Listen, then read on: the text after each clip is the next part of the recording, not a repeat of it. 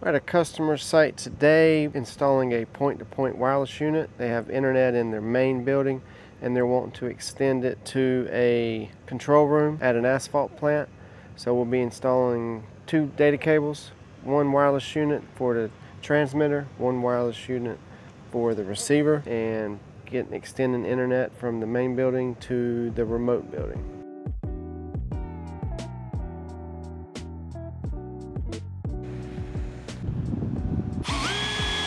Job's all finished up. Internet's going to be demarked up front in that building, in that office there.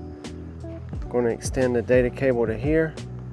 We'll use that mounting arm to install a wireless unit, and we'll point it towards that building back there. That'll be the remote side. That'll be where the internet is extended to. We got that reel of outdoor cable set up. Got the extension ladder. We're going to reuse that old cable for that existing wireless unit as a pull string. We're going to connect our outdoor cable to it and pull in through the building. This is the network cabinet here. We're routing the cable along this I-beam, and that's where the cable goes out of the building to the wireless unit, just on that side. Let's put the sheetrock insert. We had to cut the box out because the wire wouldn't go through it. Put the sheetrock insert. We got the wires coming out. We'll put a 2-port faceplate on it, and then use the patch cable to go to the switch. The old unit that did not work anymore, that was a NSM5 Ubiquiti unit. The new one we'll be putting up is a NanoStation 5 AC. It's quite a bit faster speed, more bandwidth for the internet extension. We'll keep a couple of both on the van just in case. Ready to terminate the cable on the main side.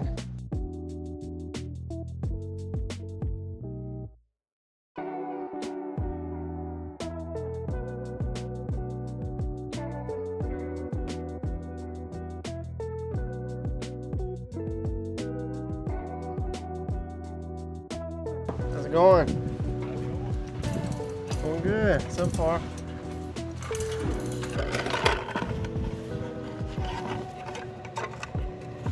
Mount the wireless unit now. Putting it towards the other way. I'll plug the cable in. Jordan will configure it from the office inside. Get it right there. Tighten her on down. Put the trash in your pocket so you don't leave trash on the ground at the customer site. Got my cable. RJ45 has been put on. The jack's been terminated on the other side. It's been tested. It's been labeled. Now we'll just plug it into the unit. Do up the slack loop. Leave a drip loop outside. And go from there.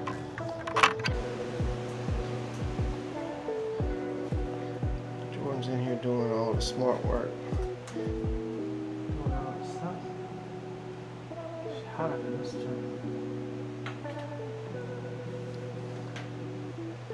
Here's the plate that we replaced, labeled.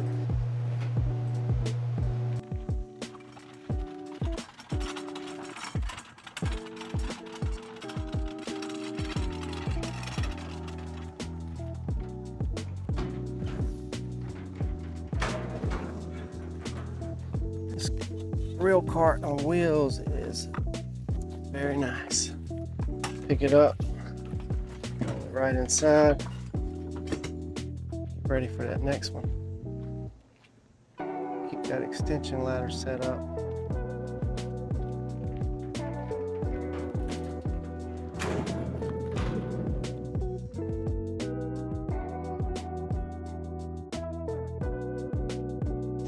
We mounted the wireless unit on the remote side.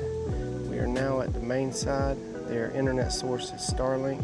We're just extending it to the building up front.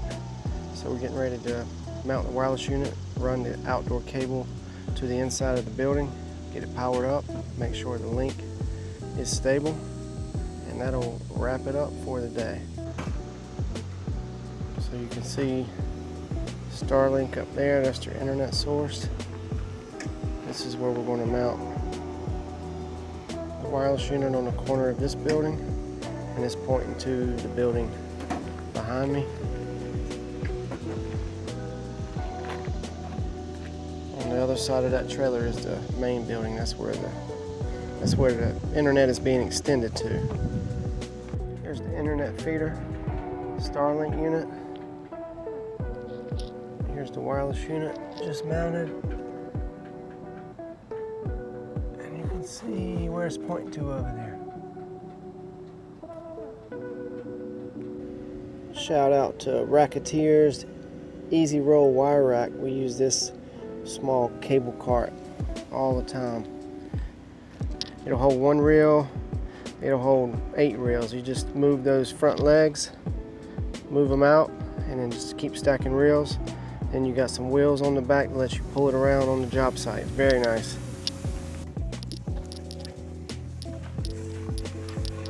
Gotta go up to the side of the building, tie wrap those cables that we use to have the cable path down to get us inside of the control room.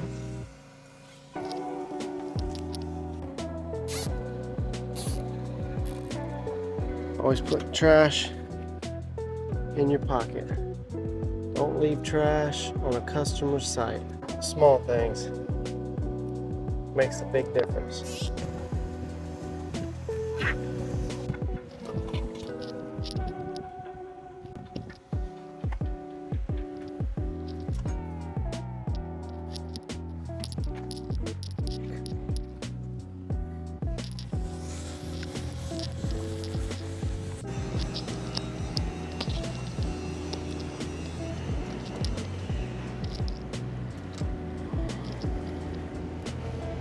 This is the control room where we're extending the internet to.